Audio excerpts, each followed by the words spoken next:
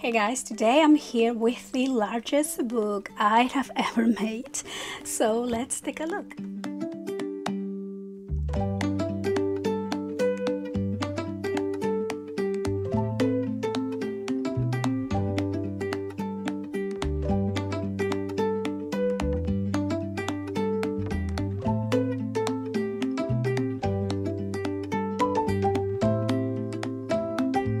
So hi guys, welcome back to my channel. I am so excited to share with you this large mini album. This is, as I said, the biggest book I've made. It is quite a big one, chunky, lots and lots of room for pictures, lots of interactive pages, movable pages, spinning pages, and pockets. I just love it. I love how this turned out.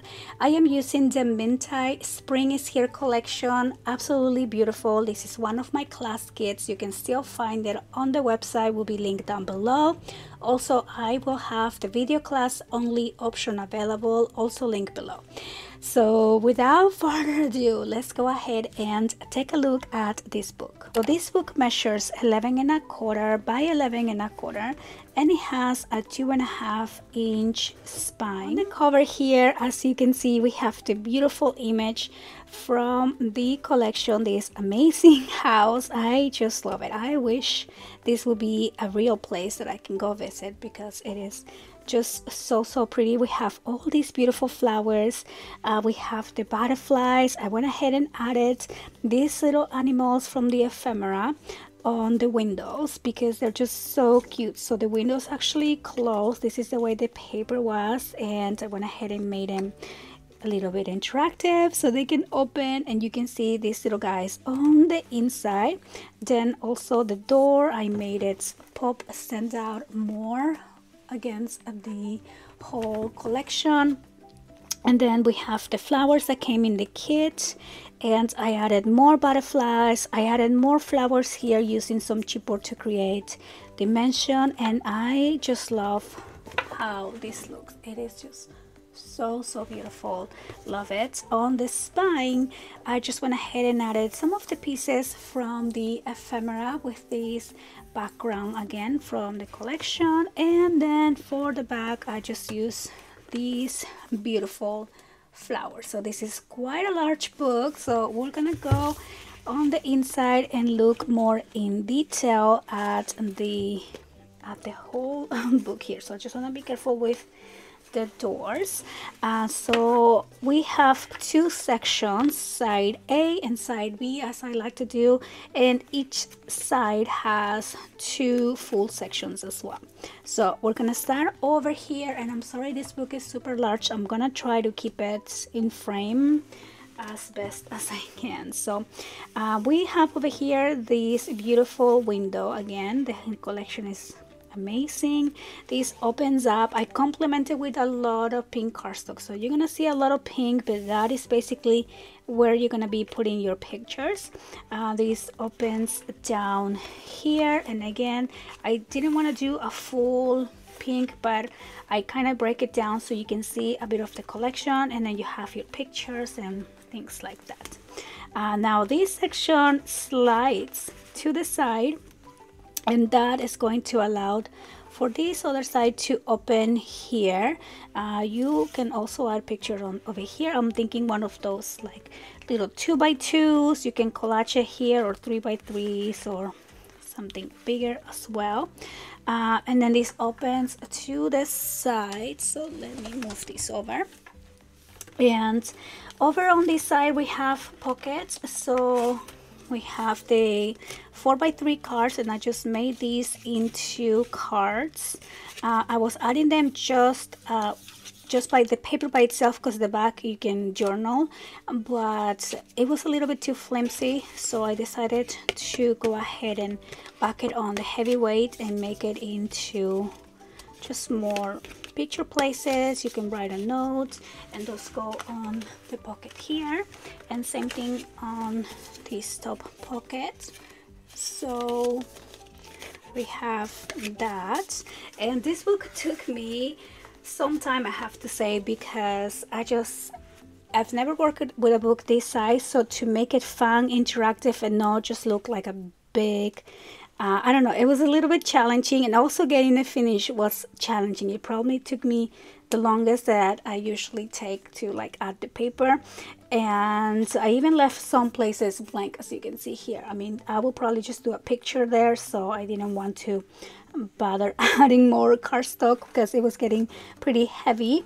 But here I also wanted to collage, so I'm using the 4x3 cards, and I intend to do picture, and then a little journaling here on the center. So that's why I broke down the cardstock on some places instead of adding just a full pink cardstock, which you can of course do as well, and then just collage it as you add the pictures. But I was just having fun imagining how to fill the book so it doesn't feel like such a large book. But anyway, beautiful image here from the door. And on the tutorial I do go step by step on how we are cutting the paper, so we are centering the image that we want exactly the same. And then this opens up like that. Added some of my scrap pieces, and we have tons of little ephemera, so to collage on the side. These are some of the 4x3s that I just made to fit. Place for a picture, place for a picture, and then these come down and actually pull out. So again, hidden places for pictures. And then this one opens up and pulls up like the same way. And I put a little chicky in there. How cute. It's like a little peekaboo. And then it comes down. And then here, of course, you can have large areas also for pictures. So you have a lot of options on how to fill your book with pictures. You can print out some large ones or collage smaller ones. So they magnetize in place. And then this closes up. And then I'm gonna close this side. And then you want to close, let's see, you want to slide this to the side and then close it and then slide back, and it will magnetize in place. And so there we go. So now we open up, we reveal that's the back. So again, I did a little collage with different picture options, or you can do picture and journaling. So over here at the center, we have this beautiful image with the birdhouses and the little chickies here. So these are from the kit also. These are the chipboard little birds. And then I have the birdhouses on the back. And I just wanted to make these as a beautiful flower background. And then this piece also slides. So you slide these either up or down. And so this opens down. Then we have the ephemera here. Places for pictures, and then this opens to the top. And then here at the center, again, more images. These are the 4x3s, and then this opens and opens. We have a pocket, and I did this fun Polaroids. Look how cute this turned out. Almost looks like somebody sent you like a picture here. Like, that's so cute. So 2 with the collection, and then 2 that you can actually add pictures in there, and these are of course left open, so you can slide your picture all the way back there. But I am in love with these little Polaroid style pictures. They're so fun, and I love them because you can add your picture and then journal here what the date or whatnot. And then this closes up, opens to the side, again more places for pictures, little bit of ephemera. This opens up here again, and then we reveal the center. The center is my favorite because it was so hard to cut this paper. All the images or all the designs on the 12x12 were beautiful, and really hard to like get them down to size. This is why I wanted to make the large book, but also like even cutting it a little bit was hard. But anyway, I decided to keep the frame here as it is and just add a little image at the center. And then this is also a little accordion fold, so you can actually add your own pictures here on the center. And I didn't cover this up to not add any more bulk, but this also spin around. You can see the little brads in there, and then you can have your pictures on any direction, and then it magnetizes in place. And then on this side here again, this was kind of like towards the end, so I just added the 4x3 cards and some of my scraps to just fill up the page here. But I like how this turned out. I love the collage. And then this opens up and we have a fun little kind of like pockets with a reveal page there. So you can of course just add a picture and your picture will come up like that, or add a picture on the back and journal there. So that was this section. So this is gonna close, and then we close this top, and then this will just slide to the center, and it does magnetize right there at the center. And so that is all this one side. And let's move this over and look at the other section here. So again, with the beautiful house image, how can you cut these anymore? So I wanted to maintain the whole design of the page. Just took some of, you know, a little bit of the sides here, and this is actually a gatefold page, so this opens up like that. And then here at the center again, just place for a picture, and this is an easel car, so it opens up like that, so you can display your beautiful picture here. And the picture doesn't have to be small, you can make a bigger one. There are 2 frames in there, so you can definitely just add any size picture. And then the beautiful design here, and then this is also a pocket, so you can add more photo mats in there. And then these 2 sides are kind of similar to that sliding page here, because you can slide these either up or down.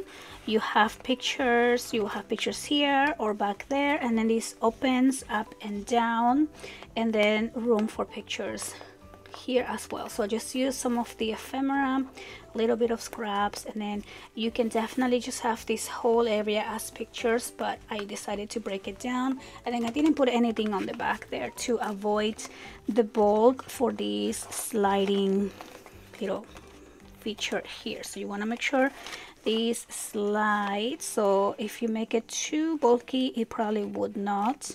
So that's why I, you know, just hold off on that paper. And even if you're adding pictures, I would just hold on the pink paper, but I wanted to cover that up and show you that.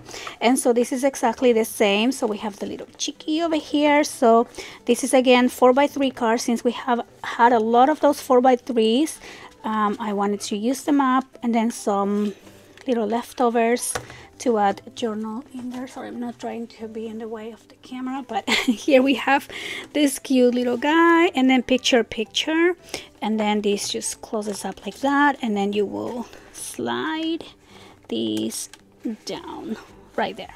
So that is all this front section. I love how these looks, is so pretty. And then this opens up, and you can see here how I collage these. I think once we put the pictures, it will be really fun to kind of have some sort of like design as a scrapbook. Of course, you're welcome to do a large picture for that. And then at the center, this is probably my favorite feature from this entire book. And so we have here the image of the collection. It's just so pretty. And then also these opens down, and then this opens up, and then I put ephemera on this section. You can journal, but these slides or spins around, and then we have these reveal over here. So again, I am a really big fan of printing like 2x3 pictures on my selfie Canon, so that's why I like small spaces. But you can even do a big 5x7 and just kind of like cut it in half, and you will still see like the continuation of the picture here. And those slide back, and then this spins back in place, and then it magnetizes all back. So I just love how that page turned out. It took me forever to come up with the dimensions for these and the trial and error, but I love how these ended up looking. And then we open this up. Here we have a big 8x8 area for a picture. And then here I just collage some of these beautiful elements because I love how that looks like right here. So pretty. And just large areas for pictures here again. And then on the back we have like a cascading pages here. So I just wanted to keep this one plain for the beautiful design paper, and then this opens up, and then here I did decorate, but you can add a picture on the back of all of these, and then this opens and opens.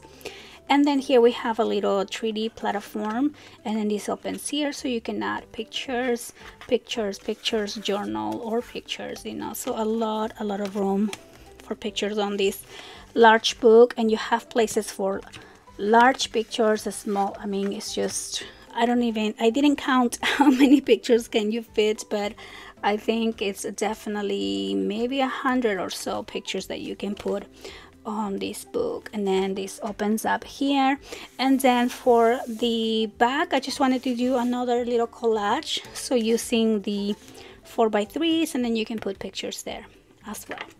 So I had a lot of fun finishing up this book and creating these collages, you know, using up every little bit of my scraps. I still have some ephemera, but I think I am done with this book, ready to move to the next project. But I love how this turned out, and I hope that you guys like it. And so I hope that you guys enjoy the walkthrough for this book. I had a lot of fun making it, and it took me forever to come up with fun ideas for this large book. It's a lot more challenging than it seems, just because I didn't want the pages to look empty or boring since they were so big. So it was definitely a labor of love, and I hope that you guys love it as much as I do. So again, I will link below the link to the classes, to the kids, and also to the video class only.